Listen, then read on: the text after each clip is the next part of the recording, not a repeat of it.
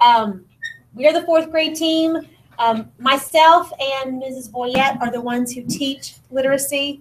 That includes social studies, reading, writing, and spelling is incorporated in, and grammar incorporated into our classroom. These are some of the things we're going to be talking about. We've done that. We're going to talk about why they should read 20 minutes. We're going to talk about Accelerated Reader, iReady, and Storyworks, just to give you information about the resources that we're using here in the classroom. So the first thing we always like to show parents is why should your child read 20 minutes a night? And that is one of our homework assignments every night, is to read 20 minutes. And this is the research that comes why we do that. A child who reads 20 minutes per day, 3,600 minutes per school year, that's 1,800,000 words per year they're exposed to and that they're learning. They score on the 90th percentile on standardized tests. Now, of course, this is not a guarantee, but it does improve their chances because of the exposure they've had to all of that literacy and reading material. A student who reads 5 minutes per day, which is 900 minutes per school year, that's 282,000 words per year. They score around the 50th percentile. And then those who read less, and the whole point of that is because as the child reads and talks with you about what they're reading in class and at home, they are broadening their knowledge base and their vocabulary. So if they start reading for 20 minutes per night in kindergarten, by the end of 6th grade, student A will have read for the equivalent of 60 additional school days. Student B for 12 school days, and student C for 3 school days with the information that they're gaining. So to be a better reader, we simply just want them to read.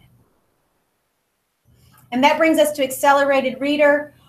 This program that we are using, we kind of tweaked it this year because we want to focus on children reading, whatever they're going to read. So the Accelerated Reader program allows them to choose the books that they want to read. We encourage them to do it on their reading level, but if they choose a book that is lower than their reading level, that is fine. They will still be presented with literacy elements and vocabulary, even if they're not reading on their reading level every time. There is a reading range when your student gets their TOPS reports. There's a reading range for them to choose from, that they show. We pick their AR book level based right in the middle so that it's not too hard all the time. It's not too easy. That gives them a good place to begin to choose their books. And then the quizzes monitor their comprehension of what they've been reading. Which in the past, we have been focusing on all 3 of these, their book level, their percentage correct, and their points goal. This year, we are focusing on their points goal and their percentage. We're really just allowing them to read whatever they want to read, but we want them to have 85% correct on their quiz. That will enable them to get the points goal that has been set for them.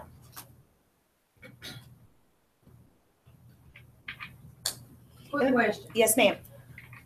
Are you finding that not pushing them to read a little bit higher or a little bit harder books is benefiting you? Or benefiting the student? Because, I know that they're probably most likely going to make better on that test because it's an easier book for them to read. They're more comfortable at it. They understand more. But in the long run is what I'm kind of... That's where we come in as partners. Just to make sure that they're still trying to focus exactly. on we don't want to take away the joy of reading, so we try not to push it constantly, but that's where the parent comes in and says, I see you've been reading these books, let's read one up higher. We always do that in class too. Hey, you've been reading some of these books, why don't you try one here? But it's not a constant push to always be above that book level goal. And most of my kids are taking their tests based on their little reading books or reading group. Okay. So, which is very close to where they're supposed to be anyway. So between what's read in class and what they choose, they can have a good exposure to a whole bunch of things. And they are doing, Miss Saunders is doing another STAR test this week, next week next week, to begin Q2 to see growth. an updated test. She wants to know if she can get books like other kind of books, for AR to read for her child to read home because she doesn't have internet access.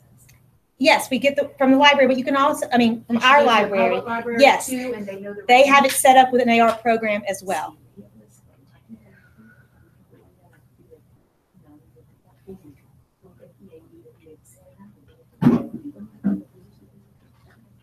And she can access the internet from McKinley Public Library too, if she wants to go on the internet. And Maritza has these little books. Yes. Yes. Good questions. All right, next thing is iReady. The progress report that came home this year was their first diagnostic test for iReady. This is a program that adapts to the student's performance to find the level where they are. It's not all hard, it's not all easy. The computer adapts it as they go through. To fill in the knowledge gaps that those students have individually to that student. It's not based on anything but what the student is performing. That allows us to be doing things in the classroom, but also building up those gaps that have occurred through the years to kind of make a more holistic learning approach. We have 3 diagnostic tests. They have to show 19 points of growth from the beginning of the year to the end of the year to show a year's worth of growth. And so the one in the middle is more of just a check. It doesn't really count. It's the beginning to the end, but it lets us see if we're showing good progress in the right direction. You can access iReady at home, so they can take their tests. Do their lessons and the quizzes that follow. They can do that at home. They also do it here at school in centers. And those diagnostics do keep up with their time. If they're going too fast, it will tell them or tell us we need to slow down. And then the last 2 things on your table, there is weekly, which is what we use for social studies, and the StoryWorks magazine. These are resources that we use for our Common Core literacy. It covers all of our standards. And then the social studies, it also covers our standards for social studies, and it's on a 4th grade reading level.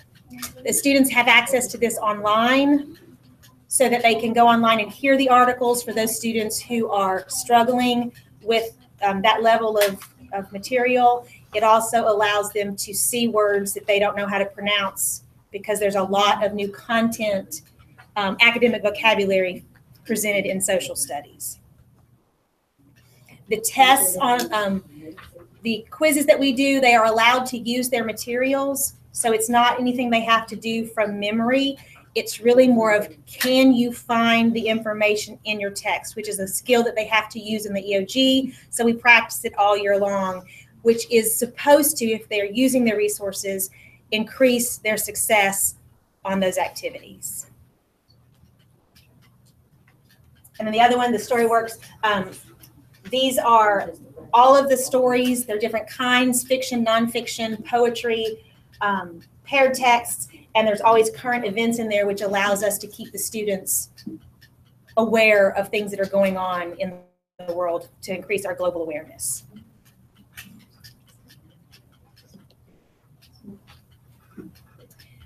And these are just some reading strategies. I know that you've heard this before, so it's nothing new, but read with your student, read to your student. It doesn't matter how old they are. You can read more complex things than they can, and then you can talk about it, which increases their vocabulary and content knowledge. Expose them to a bunch of different kinds of texts. It doesn't have to be just their AR book. Anything that you can read, let them read it, because that exposes them to different kinds of texts. Make it reading a priority and encourage them to read their 20 minutes a night. If we tell them to do it and you tell them to do it, hopefully we can get them to do it. The more you read, the better you get. And then encourage your student to be an active reader. Ask questions while you're reading to yourself. Visualize what you're reading. Reread it if it didn't make sense. Make connections to other things around you, and use context clues for those unfamiliar words that we hope are being presented to them in the texts that they're reading.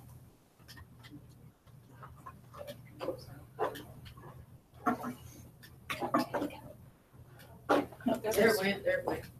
And there it goes. All right. Oh, no, it went too far. Oh, you got Oh, excited. went too far. I shall back it up.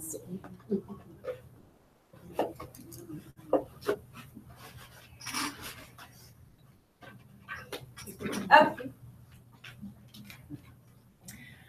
Okay, so our next focus is writing, where we're working on basic writing mechanics, grammar, and content, and working on short answer responses on tests. It is so important for them to put some details in their short answers, not just your quick and easy answer. They have to show how they know and where they got their information. And we are focusing on the writing process. We're trying to get them to use dialogue in their writing, where they're having to use a lot of quotation marks. And you will notice a lot of their writing when it comes home, and it will start coming home because we've been working on them. You'll see the writing process. We take them through all 5 of these most of the time so that they see from the brainstorming idea process all the way through to the publishing and rewriting the steps that it takes to present their thoughts in the best way possible. Not a one classroom project. It's going to take a week, 2 weeks to go through this process.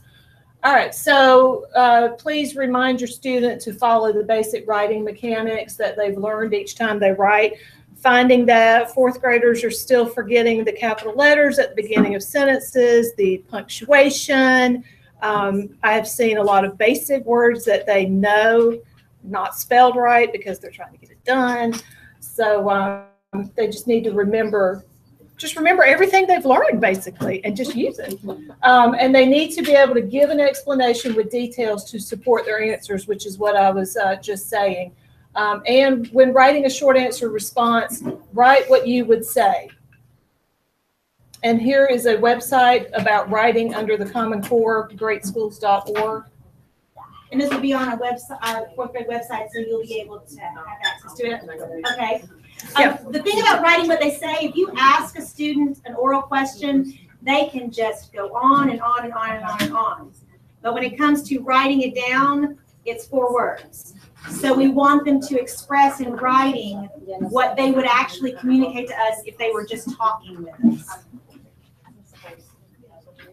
Yeah, because they've started to tell me an answer, and I'll go, no, go write it down, and it's just hard for them sometimes. All right, so here are some EOG websites and apps. They have practice tests for them. Which EOG seems like a long ways away, but it'll be here before we know it. Okay.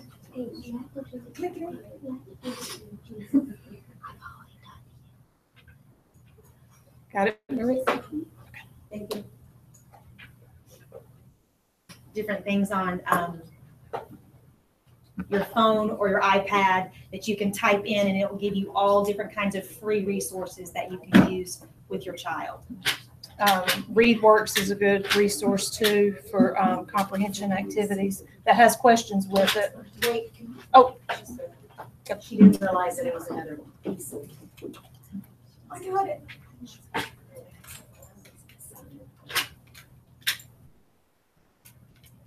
And if you ever have a question shoot us a dojo message. We can tell you some places to go if you need some, some additional ideas.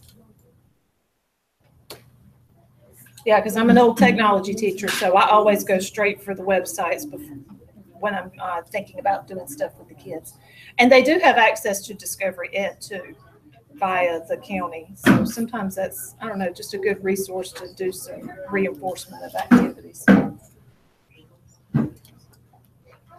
All right, so the standards-based grading, there's 4 levels.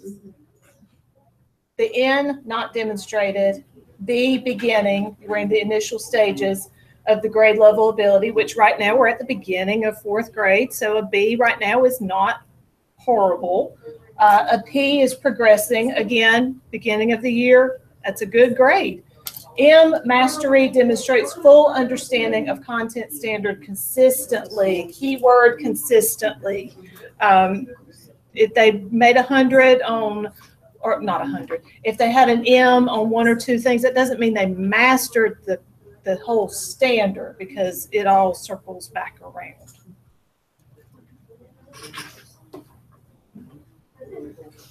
And those of you who were here for open house, this was the example that we used. We had to rush through it, so I wanted to put it up there again to see if there was any questions you had about the assessment scores that were given to these answers. And these are actual answers from real life 4th graders. From this year. So basically, if you notice, as they go along, they express more and more of details that show that they have processed what they have read. And that is what the standard is, in depth, drawing on specific details. So what the reader is doing is expressing that they and can manipulate it and use it to answer questions. It's not just, I read it, but I can work with it. And that's what we're trying to develop in our 4th graders. So at the end, they've put an answer, but it doesn't even answer the question. They just put something down. It doesn't mean that they couldn't do better, but for this one, that's what they did. And here it says, the story tells hints. He lets us know time is passing by the background changing. They're noticing differences. They're seeing it, but they haven't expressed it to us so that we know that they understand it. This, they're getting more details, being more specific so that the person reading their answer sees they understand it. And then this particular child, for this answer, gave multiple ways to know that they understood it. They gave a page number, they gave time, they gave weather to talk about the setting, which is multiple ways of expressing that characteristic of a story.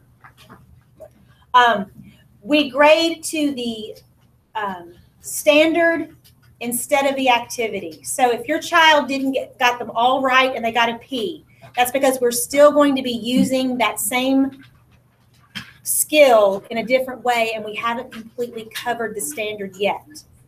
So look for the letter. Don't worry about what you see as far as if there's not anything marked on it. If you have any questions, please don't hesitate to call your teacher. And then these would be year-long standards. Know and apply grade level phonics and word analysis skills and recoding words. They're going to have to do that all year long. By the end of the year, read and comprehend informational text. So this on a 4th grade level. So this will be all year long. This, demonstrate and command the conventions of standard English grammar and usage when writing or speaking. They will do this all year long. So these will not be M's until we consistently see all year long that they are doing this on a 4th grade level. Okay? And that is the end. Do you have any questions that you would like addressed? In class every day, they're on the computers. They are. Ready. You said in class. I'm sorry. I said in class. Oh, but in yes, class. I ready. Sound like you said in They class. are using the computers, so they use that resource. They have literature that's written. They have that resource. There's a lot of different ways we present it to them, and to give them many opportunities to be able to express back to us what they are, the knowledge and the abilities that they are beginning to incorporate into their own. So if you ever have questions about something you see or something that your child talks about what we're doing in class, please don't hesitate to call us. We'll be glad to explain why we're doing what we're doing.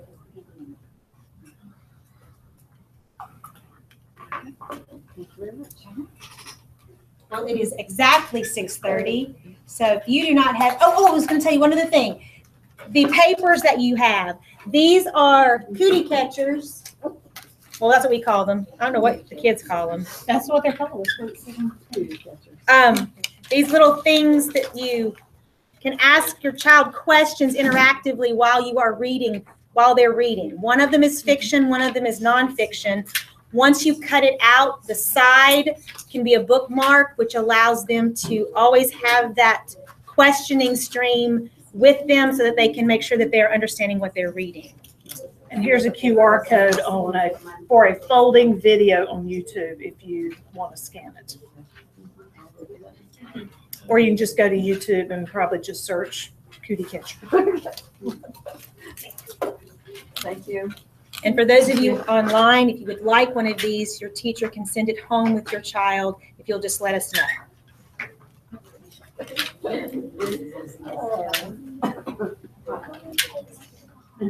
No, you're telling me.